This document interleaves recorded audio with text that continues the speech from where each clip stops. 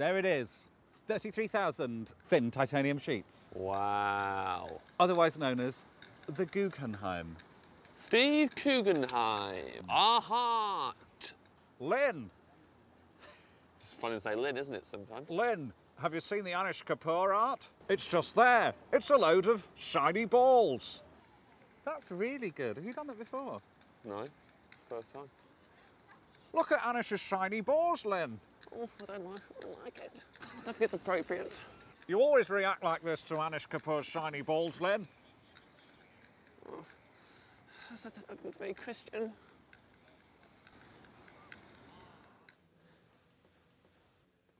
It just doesn't stop.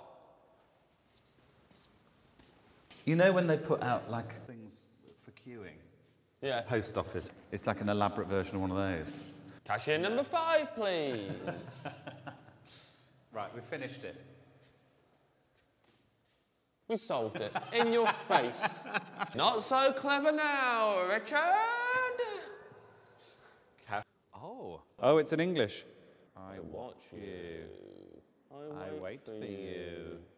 I tickle you. Oh, these are all things I've done with Chris Ramsey. I touch your head. I mean, Chris Ramsey wouldn't allow you to do that. James, are you scared of spiders? Yes, terrified of them, actually. Please warn me if there are any around. No spiders round here. Oh, we do happen to be underneath a 9-metre tall one. It's by an artist called Louise Bourgeois, which makes you feel like the art world is accessible to the working classes, isn't it? It is called Mamam, which means mummy. Has her mum seen this? It's a tribute to her mum, because her mum was trapped under a glass. Was she? No, I just made that up. She was a weaver. Her mum was? Yeah, so I think there's the weaving of the web, but then also nurturing the eggs, but then also being, you know, sort of terrifying and savage, and everyone's sort of slightly frightened of them. I wouldn't say I'd be thrilled if I was Louise's mum.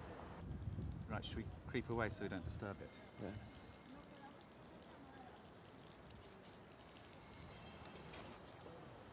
Do you like it? No. It's cold. Yeah, it is cold. Really freezing in the fog. Yeah. And also fog happens naturally. Happens naturally anyway. Yeah.